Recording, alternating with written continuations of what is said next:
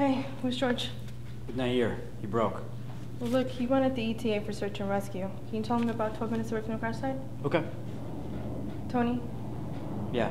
What's going on with George? As far as...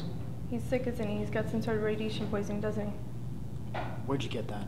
Hazmats. They're all over the warehouse he raided this morning. It's gotta be hot.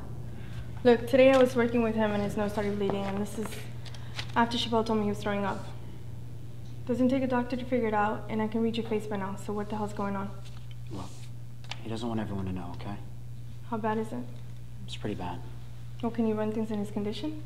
Yeah, I think so. No, Tony, I think so's not good enough. Look, I feel bad for the guy, but if he's compromised mentally or physically, we can't. Look, he can do this job, Michelle, okay? He wants this more than I've ever seen anyone want this before, okay? He's determined to stop that bomb. Look, so am I, which is why I think he needs to step down. Look, I'll keep an eye on him, okay? The moment he misses a step, I tell him to back off. Tony, you got enough things to do without babysitting this guy. I'm not babysitting, Michelle. You're gonna have to trust me on this one.